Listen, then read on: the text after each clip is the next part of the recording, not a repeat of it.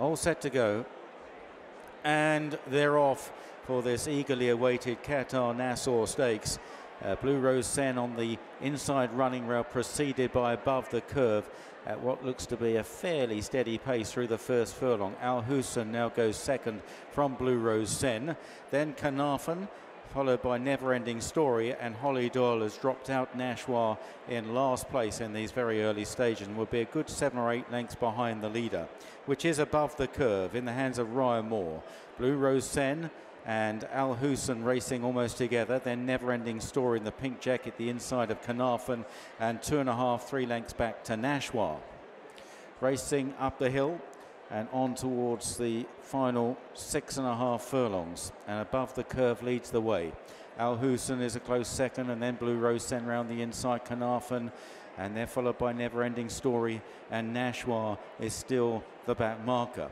About to turn right-handed at the highest point on the race course, and then the race will really begin in earnest, running on down the hill towards the home straight, and above the curve, who's had a pretty soft lead here from Husn in second. Blue Rose Sen in behind in third, on the inside Carnarvon, then Never Ending Story and Nashwa.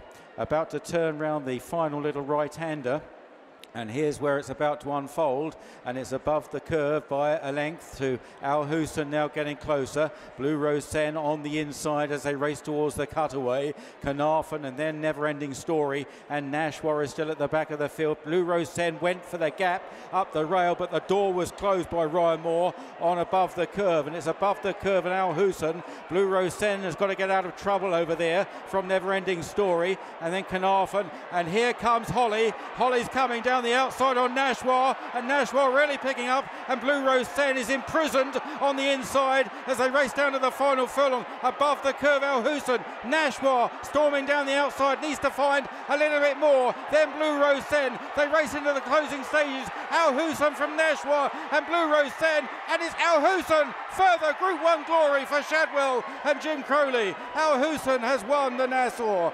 From above the curve, Blue Rose Sen looking unlucky. Nashwa never quite reeling them back.